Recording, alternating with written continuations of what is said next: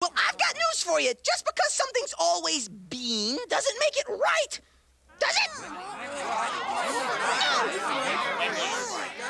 And if my friend Cotterpin can't be in the Duet-a-Thon, I don't want to have anything to do with it. I agree with Wembley.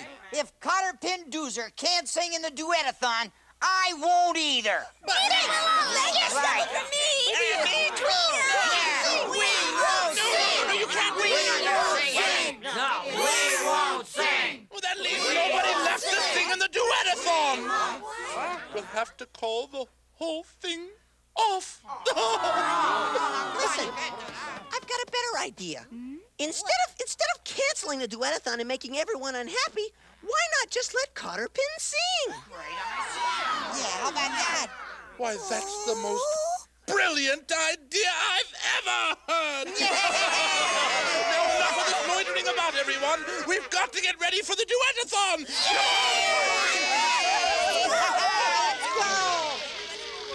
Oh, yeah, now all I have to do is see if I can get my partner back.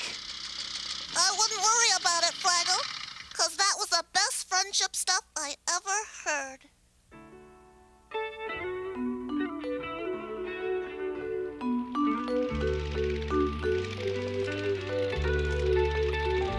I had always thought the world was full of mystery. I had seen so many faces that were strange. And it sometimes seemed that each one was my enemy. And I said our fighting ways would never change. But I learned to meet my brother and my enemy. And I learned that we are none of us alone. For I found a friend who's different and he cares for me.